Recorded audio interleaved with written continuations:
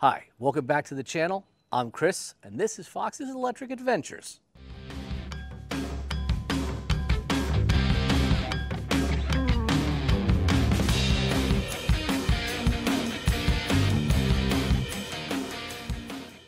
Today, I have a special treat for you.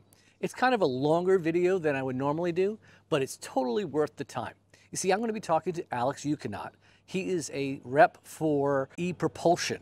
Now, ePropulsion is doing amazing things in the electric propulsion space in the marine industry. So I was very fortunate to be able to sit down or stand up with Alex and discuss what ePropulsion has for you. Now, the interesting thing about Alex is he's not only a sales rep, he installs. So if you're going to do an inboard system, Alex is your guy to go to. So let's get into the video. So we are here at the Norwalk Boat Show and in Connecticut, and I am here with Alex Yuknat. Alex, tell me about yourself. Yeah, so I'm a dealer for ePropulsion. We're here at the ePropulsion booth. I do electric propulsion conversions on boats, and I also sell smaller electric motors from 2 to about 400 horsepower for outboards, 15 horsepower to 1,500 horsepower at inboards. There's a lot going on in this space, both in battery technology and in performance. So Alex, let me ask you about the current state of electrification in the marine industry. Yeah, so the marine industry is, I would say that we're about toddler stage comparing it to a lifespan. Some parts of the world are getting into middle school, but we're not quite just starting out, but we are lagging behind. One question I have on that is, what is the hesitancy that people are basically coming to you with? That's part of the problem of, if people don't want it or trust it. There's a lot of bad information floating around in the electric world, whether it's cars or boats or battery technologies. There's a lot of bad information floating around, and a lot of people are taking this bad information as gospel truth. Right.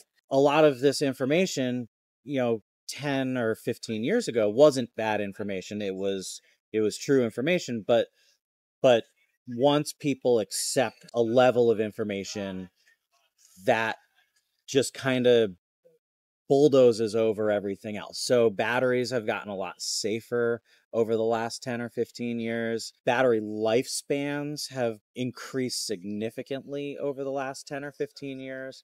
The potential lifespan of a lithium battery like 15 years ago was probably 15 to 20 years. And that's the same potential 20 years or the life of the battery. Got it.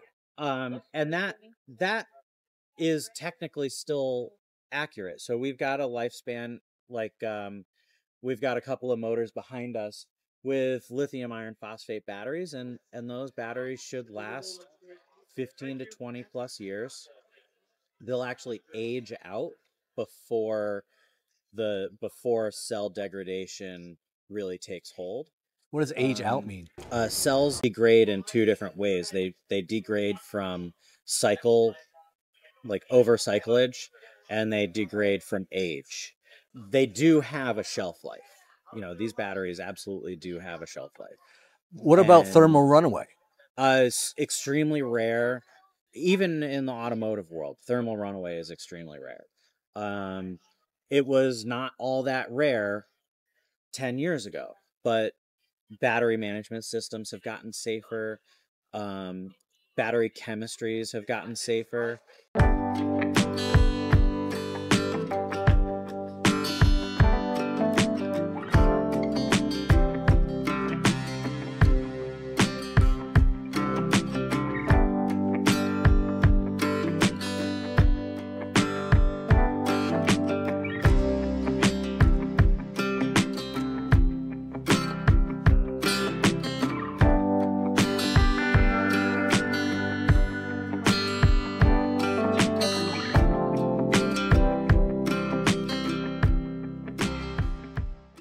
All right, so this is the ePropulsion X12. So this is 12 kilowatts. We've got a 20 kilowatt motor and a 40 kilowatt motor in outboards. So it's X12, X20, X40. These are a 96 volt motor. This actually works on the same voltage as the boat that we have in the water here at the show. So it's 96 volts. We build the battery packs out of modules, and much like an electric car. However, we can size the battery pack to your requirements.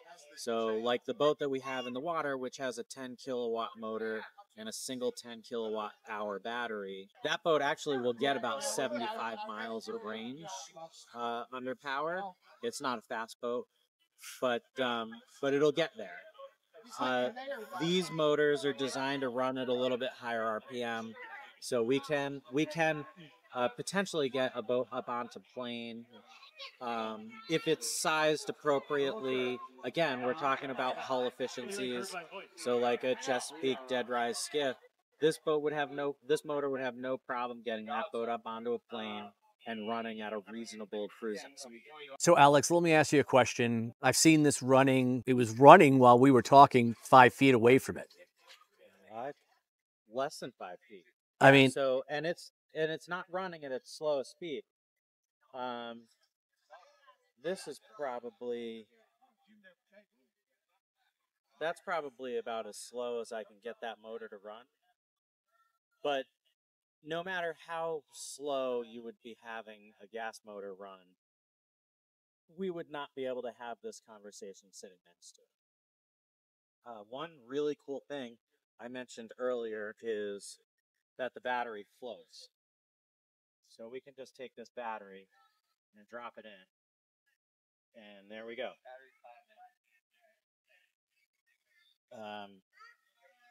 Yeah, I think that's a pretty cool feature.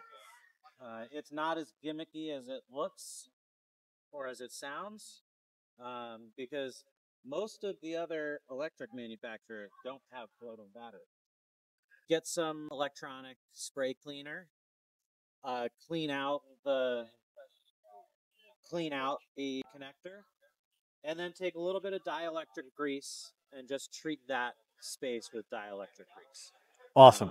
That's part of the maintenance schedule on this motor, is at least once a year putting a little bit of dielectric grease on the pins and plugging it in. That just helps to keep corrosion. So let me ask you a question. How do you get to the impeller? We go over to one of the gas motor booths and we take apart their motors because we don't have an impeller. You don't have an impeller? No impeller. There's no water moving through this motor. So when you're done using it in salt water, the only thing that you ever have to do is hose it off. There's no oil, there's no gas, there's no impeller, there's no water flowing through the motor. Winterization is really easy. Take it out of the salt water, hose it off, and put it in your basement. Do you have to have it on like a trickle charger or anything to maintain the battery? So for the battery health, you charge it up to 100%. This is this motor specific. To store it for the winter, you charge it up to 100%. The battery management system figures out after a certain period of time of no use, that battery management system says it's time to go into storage mode. It starts to self-discharge to 60%, which is its ideal storage capacity. And then in the spring, you just charge it back up. So it's basically going to hold that 60 roughly. Yeah, you'll have some drain, but 40 to 60% is its safe space. And you don't have to do anything. You just clean it, put it in. Charge it to 100%, put it into storage. That's amazing. Yeah, super cool. So this is the point where I'm supposed to say, hey, like, subscribe, and all that stuff. All right, here's the deal. Most of you don't have a YouTube account, so you can't subscribe. I get it.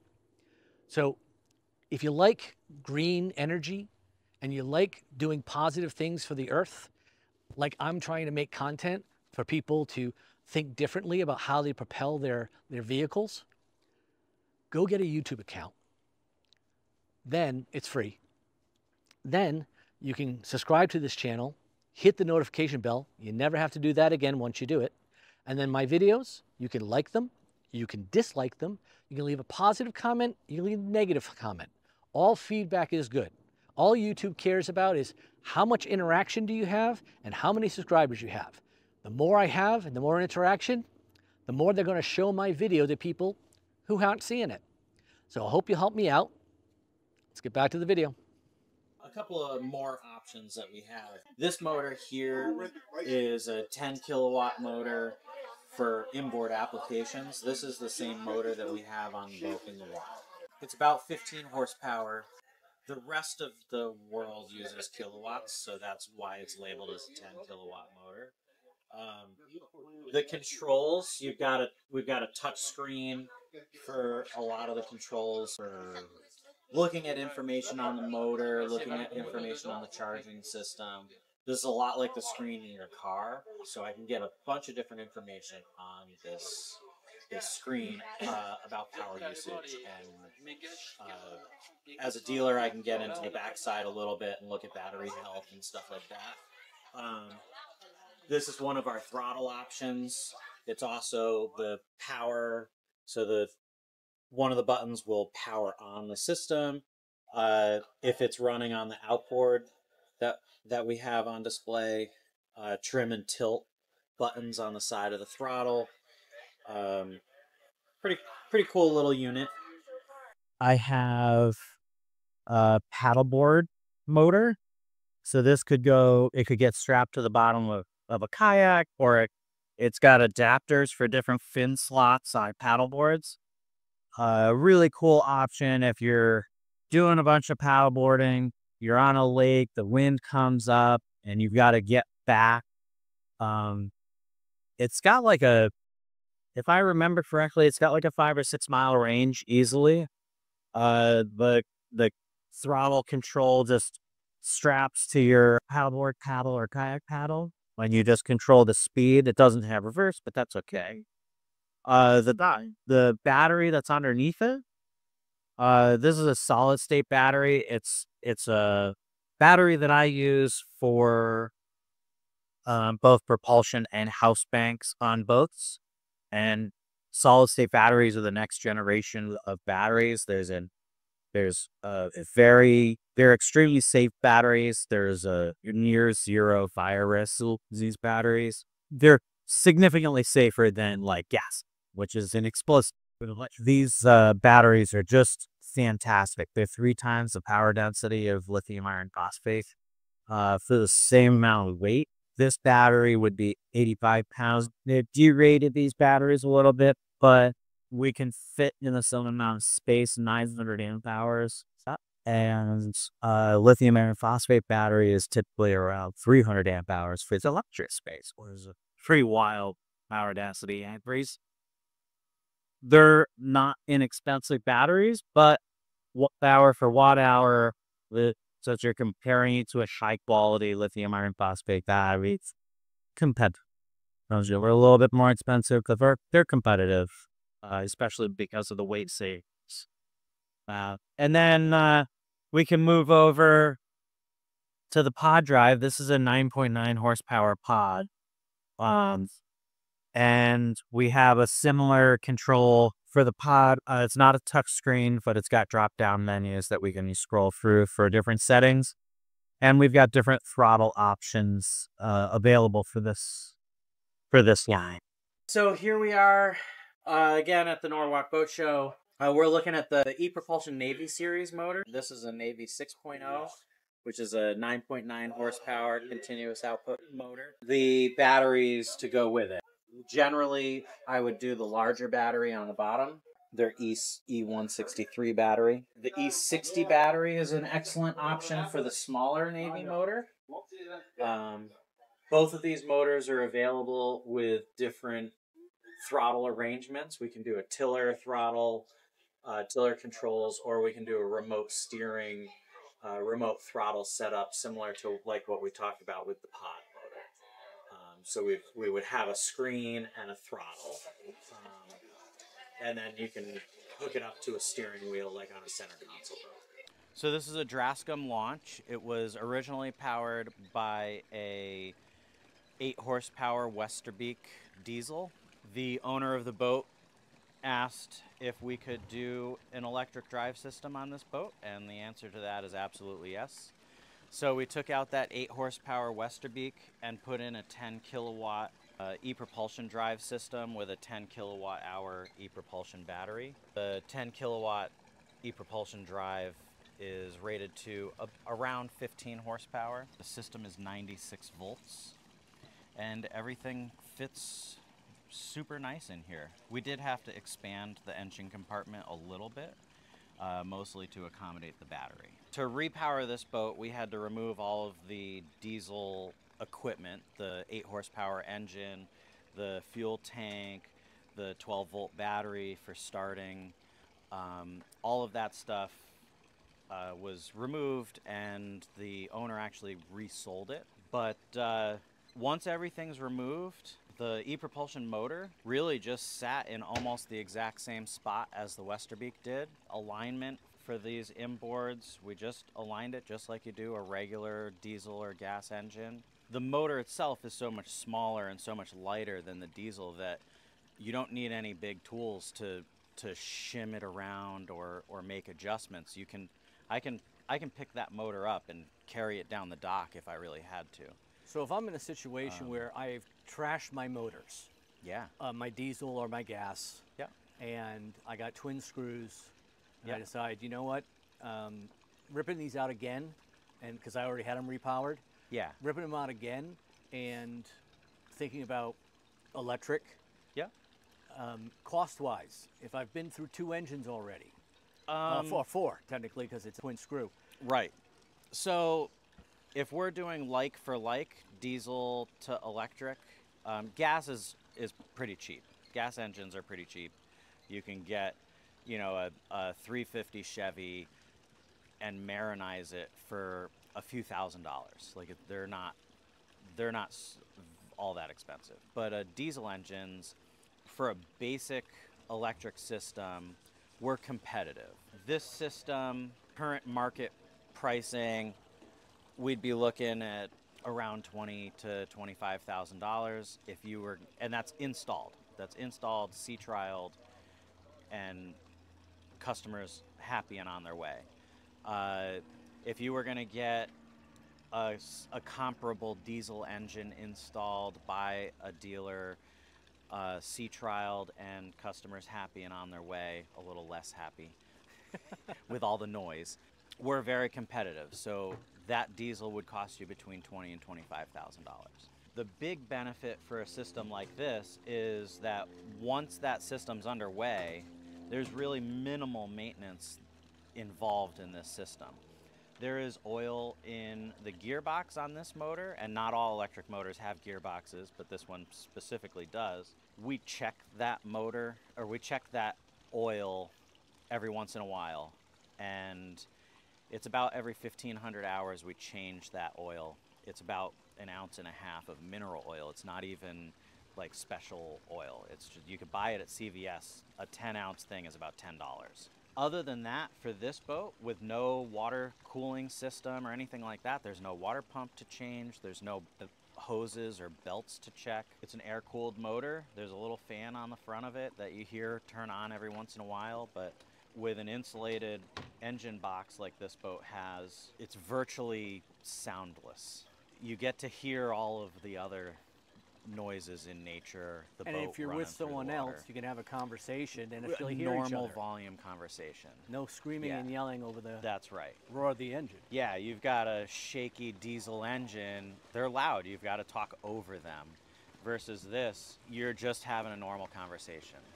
I mean, the wind right now is louder than this motor is running. So I don't know about you, but I thought that was an amazing interview. I really enjoyed Alex and the information that he shared about electric propulsion. It's actually got me thinking, maybe I'll do a project boat. I'll go out and find a nice, beautiful, older boat that needs new engines, rip those out, and put in electric. I think that'd be a great project. I think I'm gonna have to look into that.